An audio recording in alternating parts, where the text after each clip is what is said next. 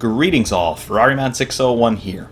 Also featured in the Ferrari 70th Anniversary Pack for Assetto Corsa, the 1967 Ferrari 31267.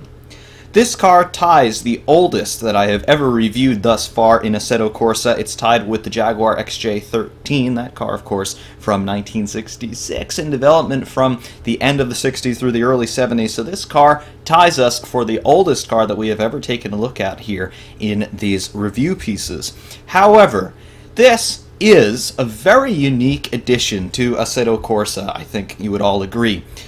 The oldest Formula One car that we had had up to this point, the Lotus 49, basically a contemporary to this car. Of course, that car absolutely legendary with the Cosworth DFV. It was the first time that an engine and a chassis had been designed together using the engine as a stressed structural member in the construction of a Grand Prix car. And of course, we all know what the Lotus 49 would go on to achieve. However, at the same time, this is what Ferrari were entering in Formula One. And, well, let's just say it was not as successful as the Lotus 49. But as an addition to Assetto Corsa, as a look into the past as to how far we have come in Formula One nowadays, this is really a testament to the development of technology, the development of materials and construction, engineering, all of that kind of thing. This is really a cool piece, and it's really a great addition to Assetto Corsa. So today we're going to be having a look at the Ferrari 312. We're going to go into its history, its technical specifications, its competition history, all of that kind of stuff. And of course, we're going to go and drive the thing. First of all, a little bit of information about this car. Back in this early era of Formula One, it was very common for cars to race multiple seasons with very little, if any, modifications whatsoever from year to year. And that's the case with this car. The Ferrari 312, now 312 is a designation used by many Ferraris, both from the Grand Prix world as well as in the sports car world. The name 312 refers to the engine configuration on this car. It is a 3-liter 12-cylinder engine. This is a V12. Ferrari also used the same name for its flat 12 configurations with a 180-degree crank angle on that engine, but this is a V12 Ferrari at 3 liters displacement, thereabout anyway. The actual displacement is 2,989 cubic centimeters, so we can round it up to 3 if you want. However, this car, designed and entered by Ferrari for the 1966 through 1969 Formula One season, so you've got 4 years of a lifespan of a car in this era. Again, this was pretty common at this time because technology, yes, of course, it was always advancing, but the advancement rate of that technology was nowhere near the pace of what it is today. At the end of 2017, for instance, all of the cars currently racing will be deemed obsolete and they'll be consigned to museums. So, gone are the days where you could get multiple seasons out of the same package. But that was the case back then, so it was the case in 1966 through 1969. Essentially the same car raced for Ferrari during those 4 seasons. Bit of history on the car, of course. It was designed by Ferrari for the Formula One World Championship. It was designed by a team led by Mauro Forghieri. Of course, he was the chief designer at the time for Ferrari. Its immediate predecessor was the 246 F1. That's the famed shark nose car, and it was succeeded by the 312B for the late 1969 and 1970 championships. In terms of the technical specs on this thing, well, as you can see, it is radically different from the Grand Prix cars, even of the mid-80s, let alone what we're seeing in 2017. We have got ourselves an aluminum monocoque for the chassis. Yes, aluminum. There's no such thing as carbon fiber. I don't even believe that carbon fiber had been invented yet by this point. Of course, carbon technology, carbon composites, they were being used in aerospace long before they ever found their way into race cars, but I don't even think aerospace had figured out carbon fiber yet by this time. So aluminum was the cheapest and lightest material that they could find at the time, so that's what they were building these cars out of. In terms of our suspension configuration, at the front, We are talking about double wishbone suspension, as we can see there. Looking at the rear section there are your two wishbones on the front suspension, and then we have inboard spring dampers. So no push rods, none of that stuff. It's just a straight old traditional double wishbone suspension, very much like what you would find even on a modern road car, certainly of a road car of the era. The rear suspension, again, double wishbones, as you can see here, but we've got a multi-link rear end, as you can see there. The sway bar, the anti-roll bar there being linked with that tie rod between the lower and upper wishbone elements. Really, really cool suspension layout, of course, completely of the era. The engine, as you can see here, it is the Ferrari Type 218. It is a 60-degree bank angle V12, normally aspirated, of course, and you can see those wonderful intake trumpets there, and the carburetors. Yep, really, really cool engine. To be honest, it's not that drastically different still to this day from the V12 engine configurations that we see in modern Ferrari road cars. I mean, yes, the displacement is much higher on the modern day road cars, but you can see it's a V12, and Ferrari, of course, legendary for their V12 engines, and there it is. Although, I do want to point out, have a look at that exhaust arrangement. That just a mess of primary pipes coming out of that engine there, and you can see we have 4 main outlet pipes, but you can see all 12 collector pipes coming out of the inside section of that V there, and then they all snake around, they go into collector pipes, and then they just shoot out the back rather unceremoniously. Really cool bit of pipe work, I've got to say, though. Of course, all of that would have been hand done. The transmission on this car is the Ferrari Type 589. It is a traditional 5-speed manual, and you can see it right there out the back of the car. Fuel was Shell, as Ferrari are still running in Formula 1 in these days, and the tires are an interesting story. The car started its life in 1966 running on Dunlop radial bias ply tires, but toward the end of its life, 1966, mid-1966, and then all the way up through 1969, it ran on the Firestones that you can see here. So this car is being modeled after the 1967 spec of this car, so it's running on the Firestones. Really, really cool. In terms of its competition history, over the course of 1966 through 1969, the car entered into 38 races. It won just 3 of them. It took pole position for 7 of them and set fastest lap for 3 of them. It did not win a Drivers' or Constructors' Championship for Ferrari. However, notable drivers include Lorenzo Bandini, John Surtees, Ludovico Scarfiotti, Chris Amon, and Jackie Ickx. So we do have some pretty famous names who did get their chance behind the wheel of this car. Really cool. It's always very interesting to have a look back at these older cars and start to think about what it must have been like back in the day, because if you compare this to what we see in modern Formula 1, there is effectively no crossover whatsoever, either in terms of car design or the technologies that we see. It is completely alien to what we're used to, but you can start to get an appreciation for just how insane these drivers must have been, because what we've effectively got here is a fuel tank with wheels on it and an engine bolted to the back. And we'll see this much more clearly when we take some of the bodywork off, as well as when we go into the cockpit. The car is full of fuel. That's it. It's basically a wing tank off of the underwing of a P-38 plane from World War II, if you want to sort of get that kind of comparison into your head. You had the underwing tanks on World War II aircraft. They were just full of fuel. They would be jettisoned if the plane needed to get into a high maneuver situation, and, well, that's effectively what these cars are. They're full of fuel. There's an engine bolted to the back, and there's a driver sitting in there amongst all of the fuel and the really hot engine behind him. So it's a rolling bomb. It really is. And there's absolutely nothing in the way of crash protection. There's virtually no rollover protection. We talk about the anti-penetration panels that are in the sides of the monocoque in a modern F1 car.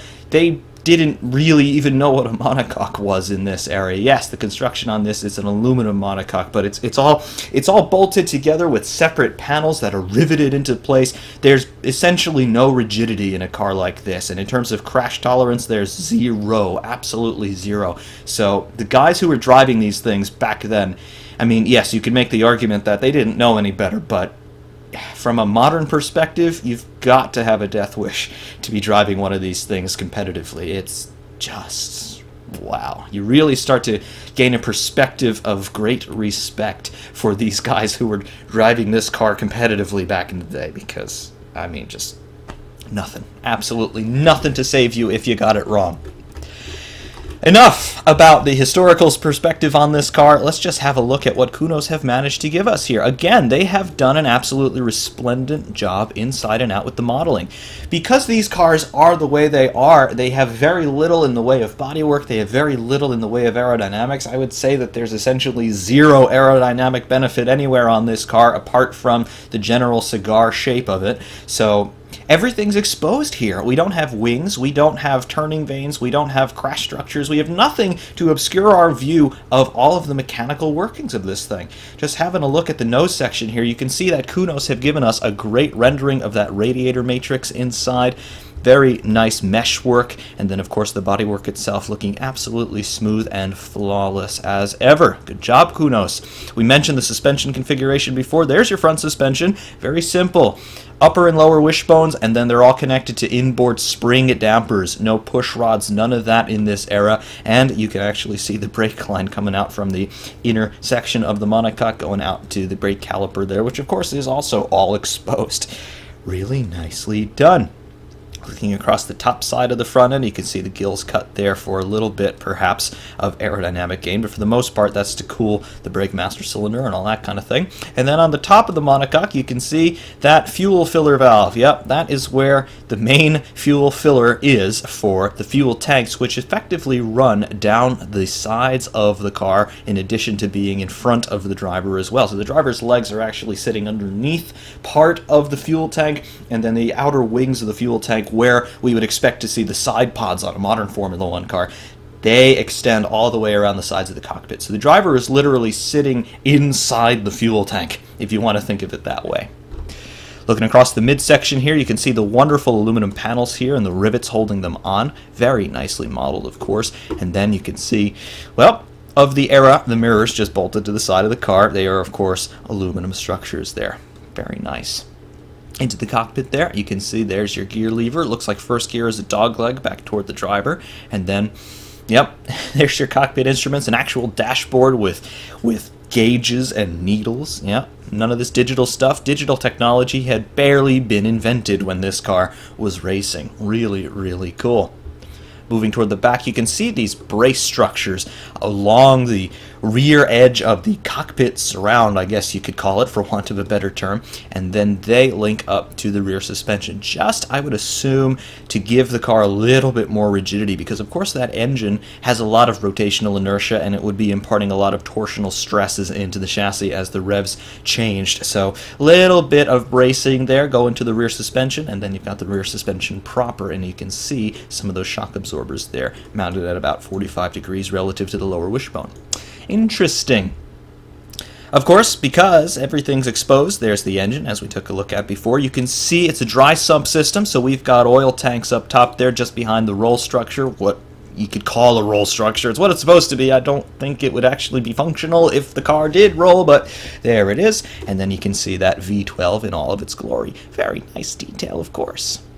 Get it in close on the back end. Now we can see that rear suspension and some of the other electronics. I use that term very vaguely, of course, in that sense. But you can see the distributor there on the rear of the valve cover here on the left-hand side. So, yep, there's your distributor with your 12 leads going to the 12 spark plugs there, 6 on each side, of course. And then you can see the gearbox casing, and the inboard mounted rear brake discs. Of course, all steel brakes at this time because carbon had really yet to be invented. Coming to the back end here, you can see another electronic ignition source. So this car, obviously, it would not have had that sort of ignition system in the day. You can see that MSD distributor box there. That is an electronic ignition box of some sort. That car would not have been running that back in the day. It would have been a mechanical distributor running from actual points. The distributor would have been attached to one of the timing gears on the engine, and from there you would have had your ignition timing. But apparently, when Kunos did their research, when they surveyed one of these cars, they found one that's still in running order, and it has since been updated with electronic ignition. But all of this would have been mechanical back in the day, of course. But cool. You can see that a distributor box, it really just tucks in nicely here on the rear shelf, for want of a better term, just bringing all of the components in really nicely on the sprung section of the car, minimizing the unsprung weight. Off the back of the gearbox, very, very cool. Just so much metal work going on here. Everything would have been hand done, and of course, well, it maybe looks a little bit cluttered, a little bit unorganized, but remember, aerodynamics really didn't exist at this point, so they just needed to get the stuff on the car someplace, and, well, if you ran out of space inboard, you put it outboard here, slightly behind the rear axle. Just really cool. You can see some semblance of a rain light there. It's not operable, but there it is, and yeah. There's really not much to talk about in terms of the technical details because we can see all of them plain as day. I just love those exhausts, though, that they just come up out of the top of the center of the V and then they just shoot out the back. It's the path of least resistance. Of course, the truly ideal solution might be, arguably, to just have the exhausts come out of 12 primary pipes and just vent straight up to atmosphere, but perhaps Ferrari were looking at the flow dynamics of the exhaust and maybe trying to accelerate them a little bit with those collector pipes. But there they are. It's just really cool. It's all out in the open. There are no mysteries here. Formula One was not quite as secretive back then. Everything was just plain as day for everyone to see. And really, the technical revolution came from Lotus. Ferrari were not technical leaders at this time, as the competition history suggests. So, well, this is what it is. Plain as day. Boom. V12. And it's a rolling bomb. It's just absolutely immense. I mentioned that there's essentially no crash structure in this car, and I mean that. We can actually remove the nose cone and have a look at what's underneath. Yeah. Mentioned that radiator from the outside. Well, there's the actual radiator, and then behind it you've got, well, you've got a little bit of a bulkhead. And then you have your brake system. Looks like we have 3 master cylinders on the brakes, and then we have some fluid reservoirs, probably for brake fluid. And then behind that, there's your fuel tank. Yeah, that's it. It's absolutely bizarre, but that's what it was back in the day, and the drivers didn't know any better. Just, yeah. There's your crash structure, and of course the driver's legs would be right there. So the triangular section you can see is effectively the footwell, and that would be the first thing that would come into contact with any hard immovable object. So that's how drivers had leg injuries when they had accidents, and of course that's how even worse things occurred. Of course, we do have to mention in the 1967 Monaco Grand Prix, Lorenzo Bandini, who we mentioned earlier, he was killed in this car, and it's very easy to imagine how that could happen. There was an accident. He actually clipped a crane, which was basically on the circuit. It was just off the racing line, and that tipped him into the barrier, and the car burst into flames, and it flipped over, and Bandini was trapped underneath the burning car. The rescue effort was just laughable. You could barely call it a rescue effort. By the time they got to him, he was so badly burned that there was no way they could do anything for him. And to make matters worse, there was a television helicopter that was hovering directly over the fire, giving more oxygen to that fire and just making it burn even more intensely. So, yes, Lorenzo Bandini, he was a casualty of this car, and, well, that's what motor racing was of the era. It was an incredibly dangerous undertaking. It still is dangerous today, but I think we can all agree that the net risks that a driver is taking in terms of risking his own mortality, they're certainly tremendously diminished in the current era compared to what this was. Anyway, on a little bit of a lighter note, we looked into the cockpit before. Very nice detail inside.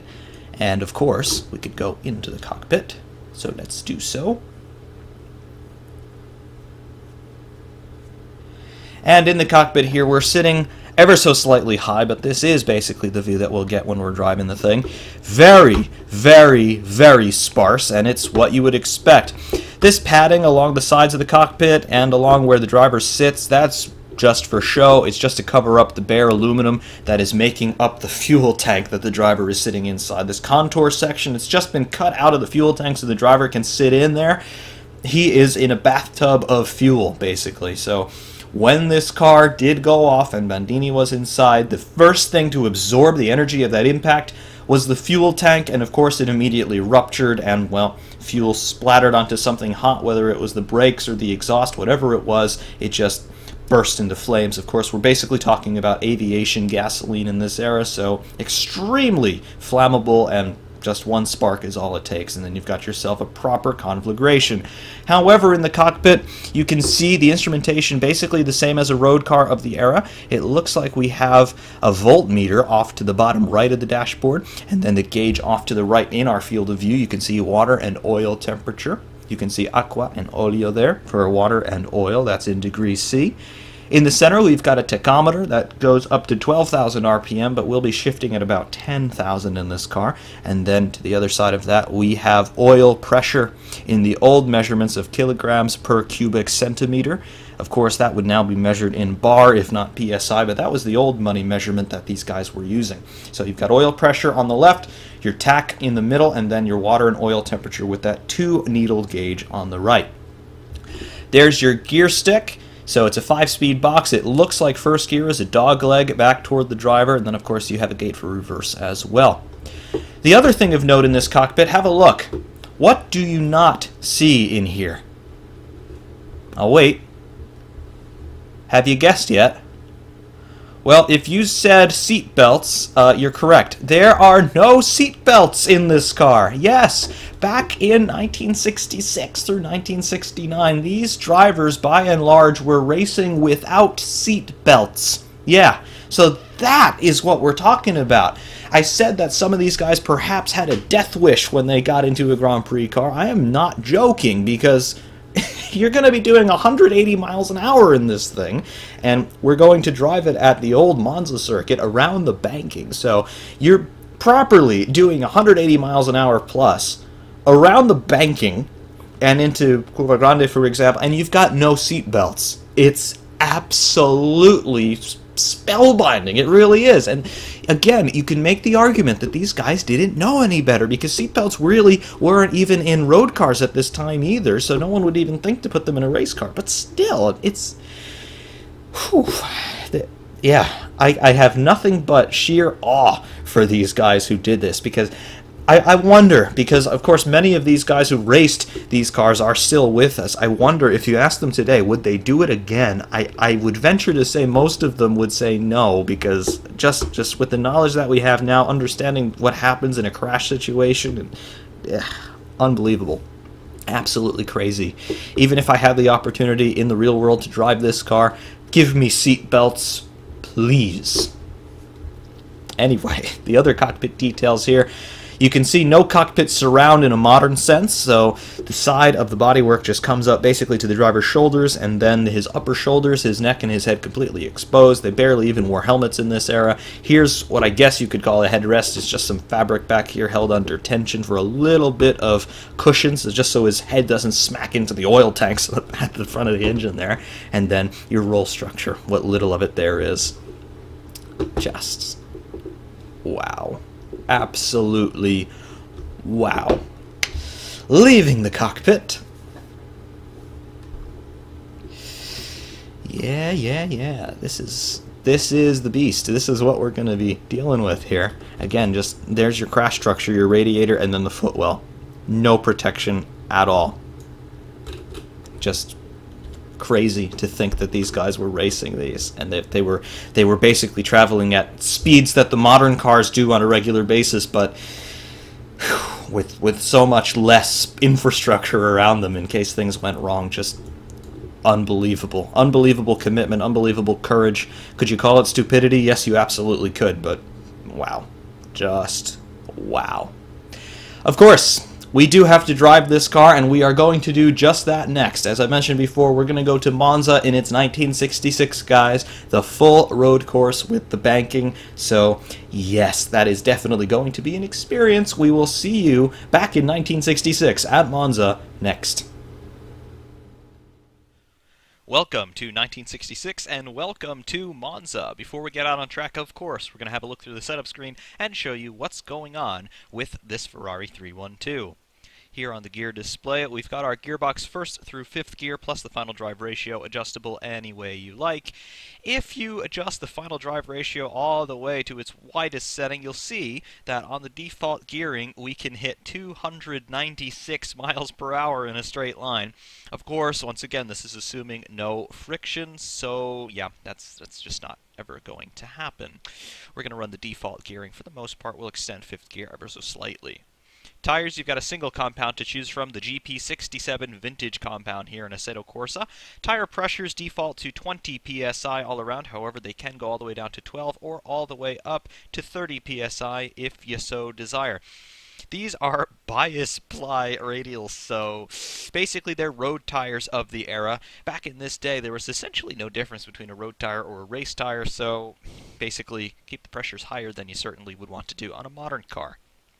Fuel, we've got it zeroed out right now to keep the engine quiet, but the maximum capacity is 160 liters. It defaults to 30 liters from the start. So at the start of the race, you would definitely get those full tanks because these guys did not really refuel in this era. So again, we mentioned the driver sitting inside the fuel tank more or less. So this was a rolling bomb, particularly at the start of the race. Alignment, camber and toe on all four corners, default values shown here. Dampers, your bound and rebound settings for all four corners. Drivetrain, here's where you make your differential adjustments in power, closed, and preload. Easy for me to say. Generic engine limiter, that's your rev limiter. It defaults to 100, goes all the way down to 96 if you want, or all the way up to 100, of course, which is its default maximum setting. Brake bias at 59%, and brake power at 100%. Suspension, anti-roll bars front and rear, plus the wheel rates and ride heights. That covers everything on the setup screen. No aerodynamic adjustments to speak of. Of course, there are no wings on this car. If it does create any downforce whatsoever, it is a very marginal amount just by the shape of the bodywork and the velocities relative of the air going across the top and bottom sections of the car, but really you're not thinking about aero in this thing. The only time that aerodynamics ever comes into the equation is when you're running with other cars and you pick up a bit of a draft. That's about it in terms of aerodynamics, and that's about it in terms of the setup screen on this car. We'll put some fuel on board, we'll run the default 30 liters, and we'll do a couple of laps here at Monza.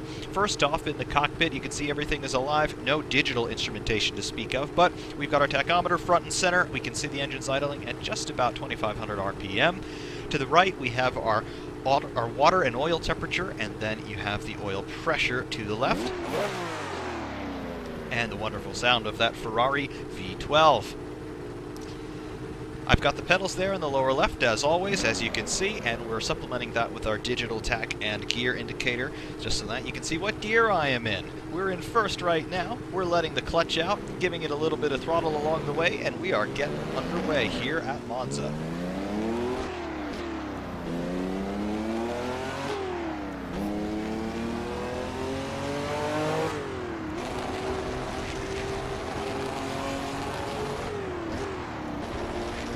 Be a little bit cautious here, just getting ourselves oriented and up to speed. You can see immediately we are thrust onto the banking, and yes, it's a very bumpy affair. This banking is anything but smooth. It is a concrete surface. It's basically made of the same stuff that old runways would have been made of, so it's perilous, and we're not even up to speed yet. We're going to be going roughly 40 miles per hour faster than that once we get up to speed. In terms of these tires, like we said, they're basically road tires. There's not much of a difference in this era between a road tire and a race tire, so tire temperature is not much of a factor. Of course, tire wear is, but you don't really have to worry about tire temperatures. They're basically ready to go straight out of the box. See immediately the suspension working overtime. You can see a whole bunch of extraneous movement in the steering. That is pure reactions to the bumps. Not much damping in this suspension whatsoever. A lot of suspension movement, but in terms of bump damping, it doesn't really exist. You hear that V12 really singing though, 9,500 RPM as we head into Curva Grande. On the brakes, there's fourth gear. Feeding the power in progressively, and now hard back on the throttle. Winding it out toward the exit, no barrier of course. Just run off into the trees. Braking for the first Lesmo. And here you can really start to see just how relatively unchanged the Monza circuit is when you compare it to what it was in 1966. The Lesmo corners are very recognizable. This second Lesmo here is a little bit more of an open curve than it is in its modern configuration, but still, basically the same lines that you would take today apply all the way back in 1967. Really cool. For Ascari, today this is a chicane. Here it's just a gradual left-hand sweeper. Back straight, however, completely unchanged, as is Parabolica, as we will see in mere moments. Down into fourth, third, second gear. Parabolica, of course, it's tight on its entry, and then it unwinds toward the exit. Virtually identical to what it is today. Of course, there's a lot more runoff today than there is in 1966. We just have some gravel and then a big wall of dirt to receive us rather unceremoniously when we get it wrong. 170 miles an hour onto the banking. Now this is the full fury of all of these bumps. It is perilous.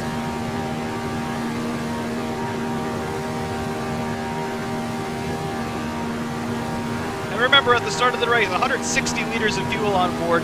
It's all around the driver. If he made the slightest error, or if someone around him made the slightest error and made contact, that's it. That is absolutely it. It's a rolling bomb traveling at nearly 200 miles an hour with no crash protection. There's going to be basically an airplane crash if this all goes wrong.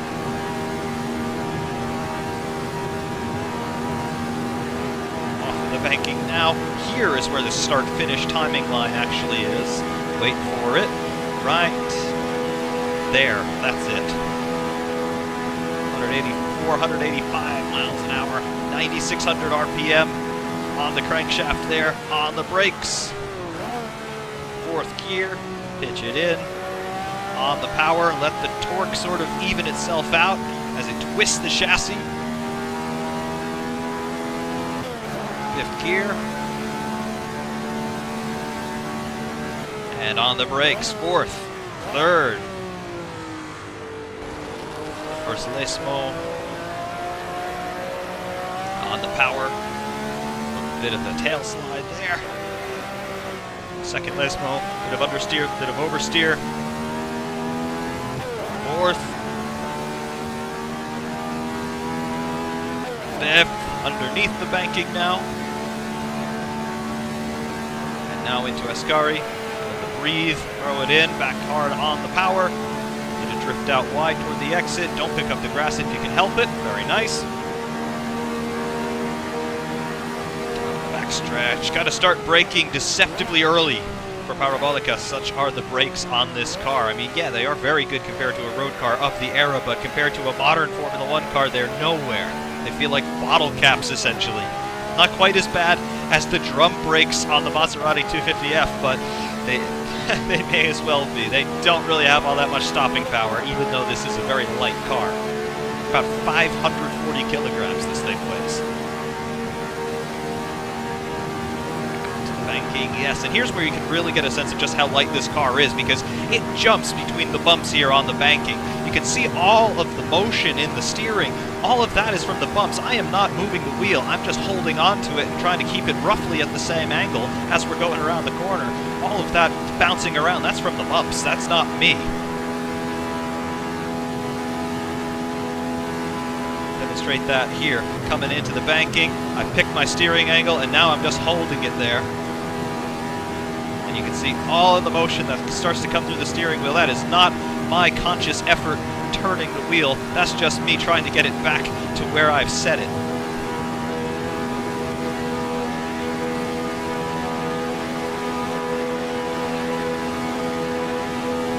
Into the red there on the tack, 9,600 RPM. On the brakes, fourth gear. On the power.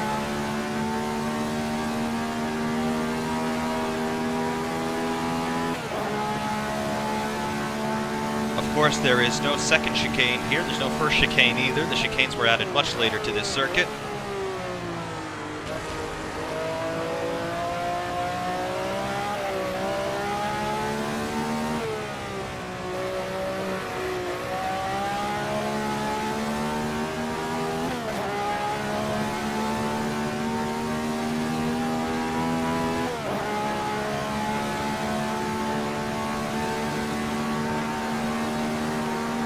Bit of a lift. Ascari, we're going to be well wide here.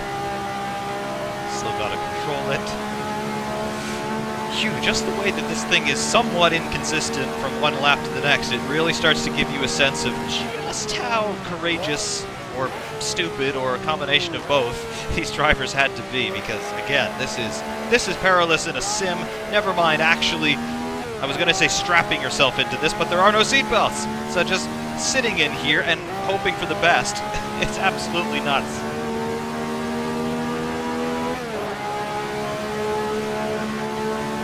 Again, just get that in your mind. 170 miles an hour onto the banking now, and you don't have seatbelts.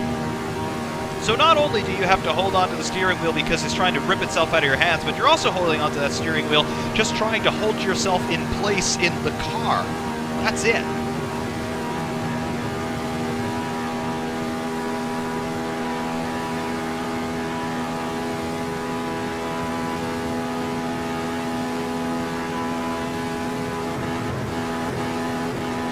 Bouncing off the limiter there as the rear axle momentarily leaves the ground. Yeah. In terms of handling dynamics, well, it's fast in a straight line as we are evidencing right now, but under the brakes, it's very slow to respond. The steering is very slow to respond in the modern sense. The tires don't generate all that much grip. There's no aero to speak of.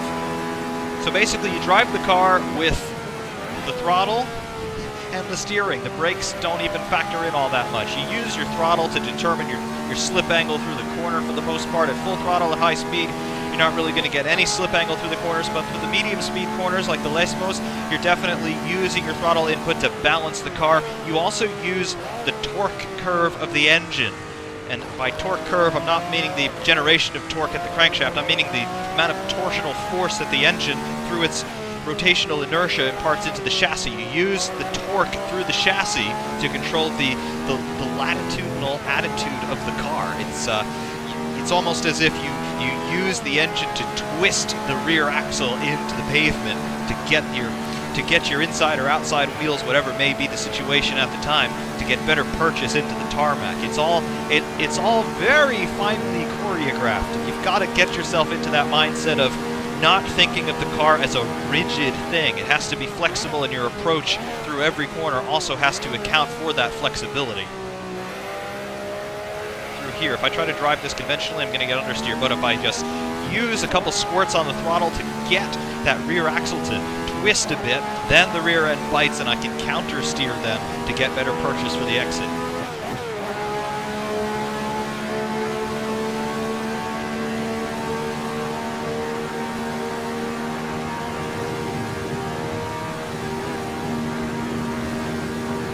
This is absolutely insanity. I mean, I believe the last time the banking was used for the Italian Grand Prix was in 1966. So obviously it's been a long time since we've had any competitive running on the banking. The banking is mostly still intact though, and I believe you could run a car on it if you wanted to, but don't sign me up for it. There are braver men than I.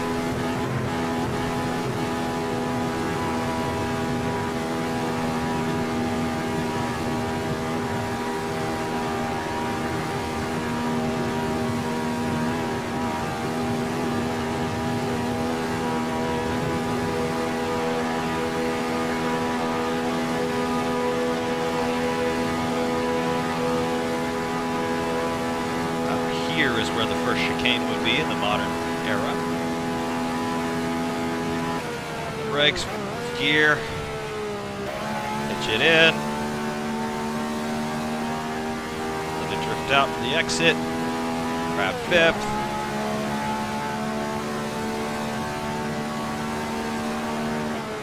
the box sequentially fourth, third, the first Lesmo. Tweak the throttle, there we go. The second Lesmo brake. Tweak the throttle, counter steer, there you go.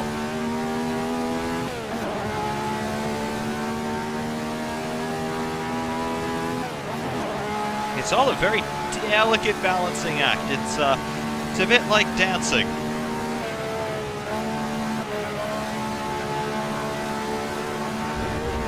Bit of grass there. Style points.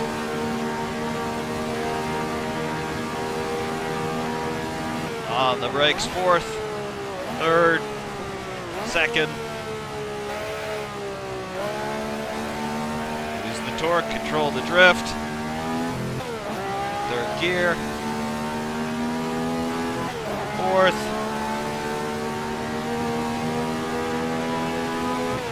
Up into fifth.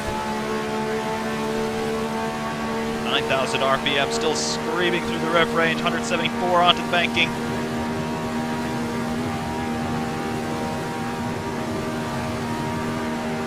It's absolutely ridiculous. Absolutely ridiculous in every sense of the imagination. I don't know how these guys had the courage to do this. I really don't. I could not do this. 100%. No way. Absolutely no way.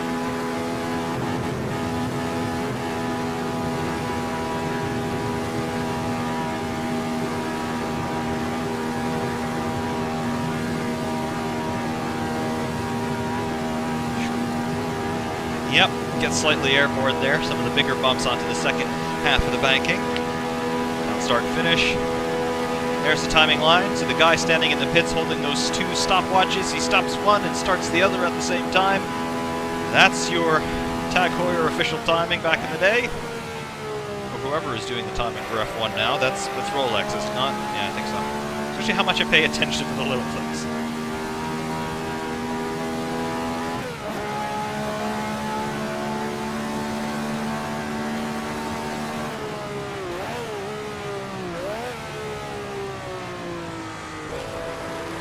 We're really light on fuel now. Ooh, yeah, we tagged the wall. We really tagged the wall there. Aye. Well, luckily there's no diffuser to break. Slightest mistake. The absolute slightest mistake. You can see it wasn't that hard of a tap against the wall, but it just catapults you off to the other side of the circuit. However, strangely enough, the steering is perfectly in line with itself, and the car is still completely drivable.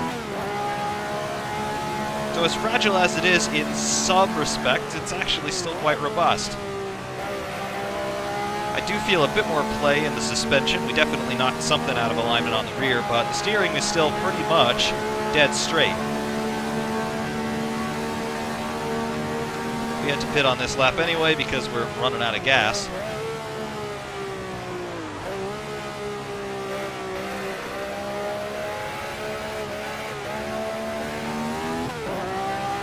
The car feels slightly better now through the corners. We may have stumbled across an ad hoc setup change.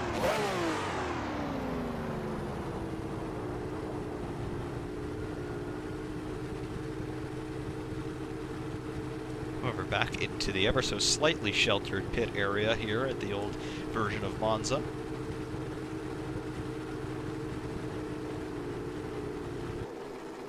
Yes, you can see the car is currently bearing some battle scars from our very brief excursion into the Armco, but yeah, so far so good on this thing. Now I know what you're wondering, hey, isn't that a little bit short here? Well, yes it is. This video is not over yet in its commentated part. However, we did mention this car's chief rival, and of course the one that superseded it almost entirely in Formula 1 of the era, the Lotus 49. Well, we're going to do something a bit different today. We're actually going to attempt to do a live race in this video. One-on-one, this versus a Lotus 49. The Lotus 49 will be driven by the AI, and I'm going to be in this thing. And, of course, yeah, we're going to be doing it here at Monza. So a live commentary race, and as they might say in Italian, si vedrà chi vincerà. Next. Alright, so we have lined up here on the grid next to the AI in a Lotus 49. We remain in the Ferrari 312. Let's see how these two cars really match up to one another head-to-head. You can see there I have geared it out in 5th gear for 202 miles an hour. However, I don't know if we're going to be able to achieve anywhere near that without the help of a draft, so we need to stay in touch with him as best as we can. That Lotus 49 on paper is superior to us pretty much in every sense, but you can see outwardly the two cars look very similar to one another. So let's see how this goes. First time we've tried an actual race in these review pieces. Just waiting for the lights to come up. There's first gear. Into the torque curve. Lights are out and away we go. We get a good initial jump off the line. However, he is going to want to improve his position as soon as possible. So we have to drive the widest Ferrari in existence. We're not going to take fifth gear here into Curva Grande. We're just going to hit the brakes and now try to get on the power as soon as we can.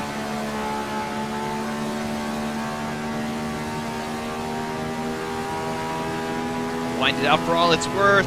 9,600 RPM. There's fifth gear coming into the Lesmo complex for the first time. Let's take the defensive line into the first Lesmo. On the power.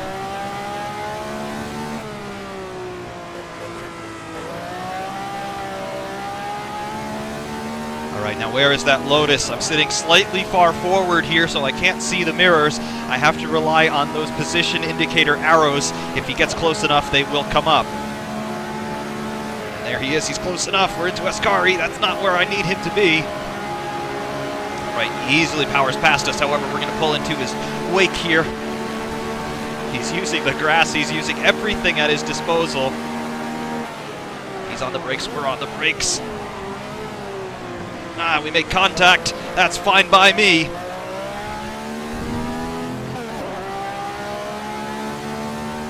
He should have known better than try to pull that off. How's my car feel? It feels fine. That was just a square hit to the side of the car. I don't think we hit the suspension at all. But where is he? Did he go off? Did he hit the barrier? I don't know. So we're just going to have to keep driving this thing as fast as we can until we cross start finish and we get an interval, because I honestly have no idea where he is. He could be still stuck in that gravel trap, or he could be right on us.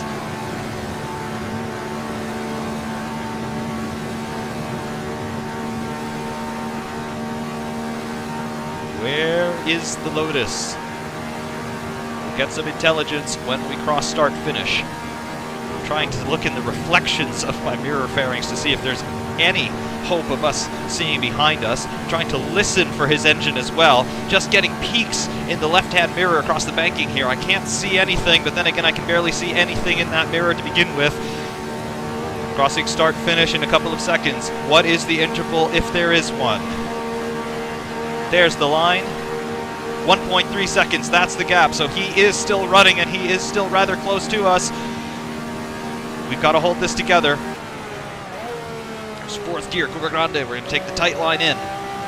On the power as soon as we can. Run out wide for the exit, a little bit of a breathe. Fine. Where is the Lotus? He is right on us. There he is. He's on the grass.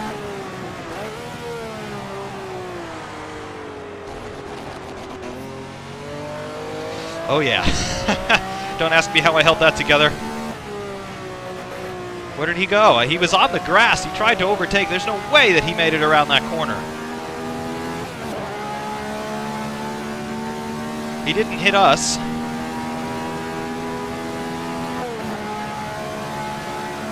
To Ascari. Let's keep it in tight.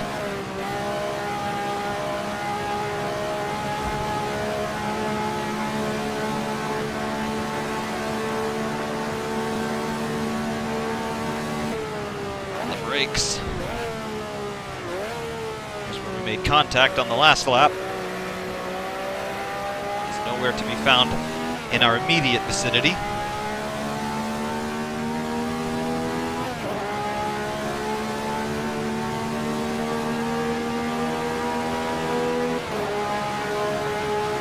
Where is the Lotus? I know he's lurking someplace not far back.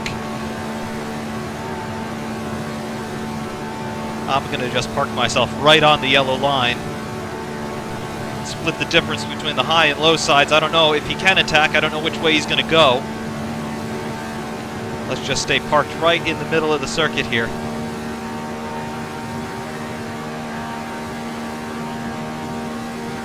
Where is he? Completed the same number of sectors of the lap, so I know he's close.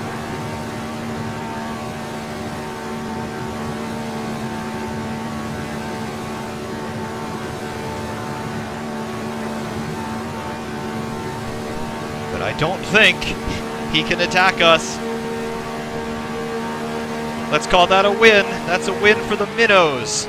the Ferrari in its vastly inferior package, it beats the Lotus 49 on home soil by just over 3/4 of a second. The final gap there is 0.78. That was a lot crazier than maybe it seemed, but yeah, some contact there, but still just enough for us to edge out the Lotus 49. Even though it really is vastly superior to this car, miracles can happen, and that was certainly a miracle, I must say. The intelligent comparison between our lap times, you can see the Lotus was faster by a second a lap, just about, but we're faster in Sector 2, which is interesting. But Sector 1 and 3, the real high-speed stuff, he was quicker by quite a margin. Look at that. He's almost 1.5 seconds quicker than us in Sector 3, but that was all that we needed. Look at that. My best lap time, phew, markedly slower than that Lotus. But that's the gap. That's interesting to see. That really, really is. We'll see you back at Monza, however, all alone once again in a few moments. So, welcome back to Monza once again. Now we are by ourselves.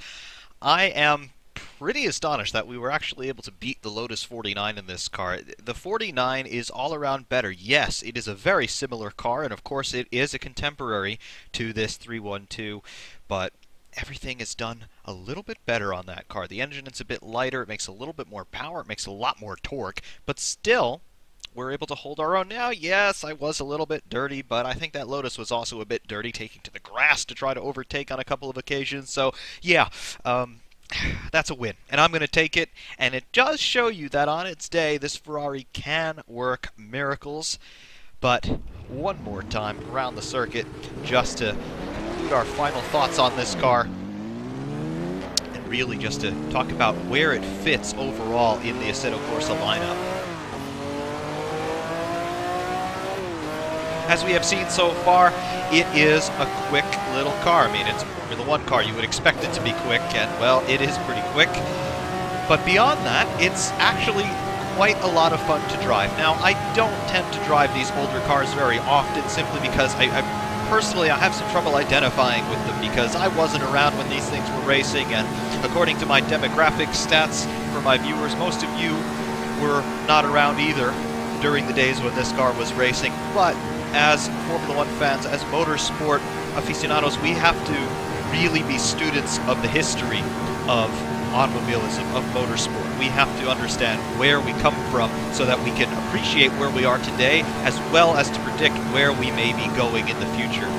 V12 engines, they have been long gone from World of Grand Prix racing since the end of 1995, but here in the mid-60s it was the glory days of the V12s as well as the V8s, obviously with the Lotus 49. V6s were also in Formula 1 before this. The Shark Nose 156 car, of course, that was a V6 Dino car. Ferrari, of course, any V6 engine that Ferrari produces is designated as a Dino after the deceased son of Enzo Ferrari. Ferrari hasn't made a V6 car, really, for a very long time, as I miss a shift there. I'm talking about V6 road cars. Obviously, the Formula 1 cars of today are V6 engines. I was half expecting them in 2014 to call the car a Dino, but they didn't, and I'm thinking that they're missing an opportunity there in terms of their marketing, as well as to pay homage to the heritage of the company, but we'll see. I do think they need to make another V6 turbo road car and call it a Dino, but anyway, that's beside the point. Where does this car fit overall in the Assetto Corsa lineup? Well, it is the perfect companion to the Lotus 49, which we have had in AC for a few years, basically since the game's launch in its initial pre-launch beta specification that we've had since 2014. That's when I started to play with Assetto Corsa as well. You look back through my channel, you'll find videos of Assetto Corsa going back into 2014. And, well, now finally the Lotus 49 has a direct competitor. Yes, the Lotus is a better car, but we did manage to beat it, so that means on the day, perhaps, just perhaps, this Ferrari can pull an upset. Therefore, I do think it fits in very nicely with that classic open-wheel content. The only problem that we've got in AC is that we don't have more of that sort of content, and that's the second time that I've inadvertently selected 7th gear on my TH8A shifter. Of course, this is not a 7-speed gearbox, it's a 5-speed gearbox, but hey. All in all, kudos, they've done a great job with all of this, as they have done with the SF70H and the F2004. 2004. This, of course, completes the trifecta of Formula One cars from the 70th anniversary pack. And honestly, I wasn't really hoping for this car in particular. I voted in the open voting that they had for this car. I voted for the F1 2000, the 2000 Formula One car. Of course, that took Michael Schumacher back to the top of the World Championship after he last won it in 1995. It was his first title with Ferrari, his third overall. I voted for that car. I really wanted to see another V10 F1 car in Assetto Corsa in addition to the F2004, but, well, the SF70H won, and as we saw in that review piece, that is also an absolutely wonderful car. The latest round of updates that we haven't talked about here, at least not yet, they really have polished that car, and it's even more drivable now, and I like it. Still trying to come to grips with the characteristics that have changed since that update, but still it is fast and it is quite drivable, it's quite tractable. I like that car as well. This one fits very nicely in the context of the other cars that Kunos have been able to give us with this pack, and I can only hope that we can expect this kind of thing to continue from Kunos once in a while. I mean, once a year perhaps. The last time that we had a raft of Ferraris released was about this time last year as well. I remember doing a review of the FXXK, also at this old version of Monza, and that car was absolutely spectacular. And this latest 70th edition, 70th anniversary edition pack for Assetto Corsa with a whole bunch of Ferraris, absolutely resplendent. Absolutely love it. Of course, that doesn't say anything about the other race cars that we've got. The wonderful 330 and the 250 GTO. They're also great. 288 that we took a look at last week. Another absolutely brilliant road car.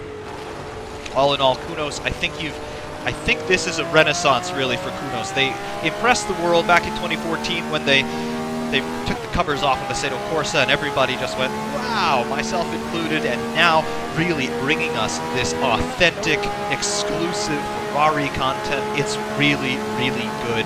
I think we can expect more great things from Kunos as the years continue to unfold before us.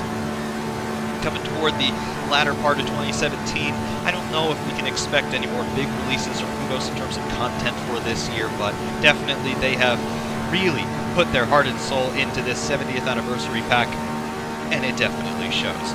Wonderful additions to the sim, all of those Formula One cars that we've had, and I mean, great. The road cars as well from Ferrari, wonderful. We've got a great assortment now of past and present Ferrari models in the sim, and if you're a Ferrari fan like me, you're loving every second of it. It really is a fantastic time to be an Assetto Corsa fan, and a fantastic time to be a sim racer in general. We've got great sims out there now. We have great equipment. My Thrustmaster equipment, I absolutely love it. My old Logitech gear was also very good. It served me very well for many years. And of course, you've got companies like Fanatec out there putting direct drive wheels out to mass market.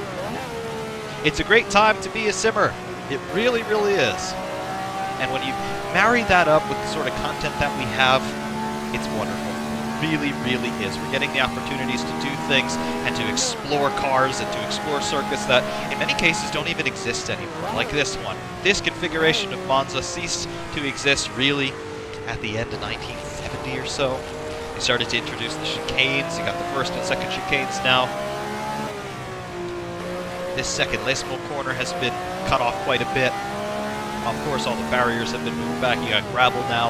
You have asphalt runoff in places like the second chicane, which isn't even on this circuit. The banking, of course, isn't used anymore. And the fact that we're able to experience something like this, to get as close as we can get to what it might have been like to drive one of these things at this place back in the day, it is really, really cool that we've got the ability to turn back the clock a little bit and just get a little taste of what it must have been to drive these cars in anger so many years ago. I'm going to come back into the pits here.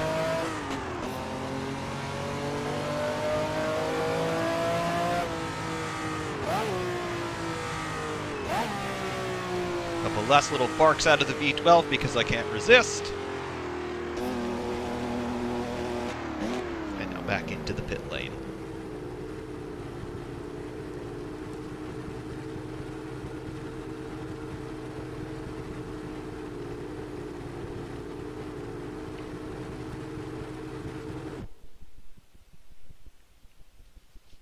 What can I tell you? It's A wonderful little car. It's nowhere near as fast as it could be, but you got to remember, this is the mid-1960s, and this was the state of the art. Nobody had ever really thought about downforce yet. Nobody had ever really thought about putting wings on cars. I mean, yes, in Le Mans and in the Can-Am series at this time, people were starting to experiment with things like ground effect. I'm talking about the Jim Hall Chaparral cars with the movable wings and the fans and stuff like that. But I mean, Formula One, this is what it was. The cars were extremely pure. They didn't have much aero. They didn't even have slick tires. So if you want to get a sense of what it must have been like to be a driver back in that era, I think this is really as close as we can get. This, along with the Lotus 49, really does give you a very deep appreciation for what Formula One was, where it came from, how we got to where we are today, in particular when you compare it to the F2004 and the SF70H, which are also in this pack. It's absolutely on point. It is brilliant in every sense. The modeling on the exterior as well as the interior. The sounds are absolutely awesome. You'll hear them a bit more clearly in a few moments with the external replays, but I mean, it's great. It's 100% wonderful, wonderful addition to the sim. If you haven't, by some ungodly chance, driven this car yet, definitely stop watching this right now and go drive this car, because it is absolutely great. I'm not a huge fan of the classic cars, certainly not by the 1960s for sure. I prefer the 80s, really, in terms of my favorite cars to drive. I love the big turbos, I love the big slicks, I love qualifying tires, but, I mean, this is a different cup of tea, definitely. I mean, I think I said something similar in my 250F review from about a year ago, but if you do want to get a sense of what it must have been like, this is definitely the car for you. However, as always, with these review pieces, there are hot laps to come, as well as a replay of the little race that we just had.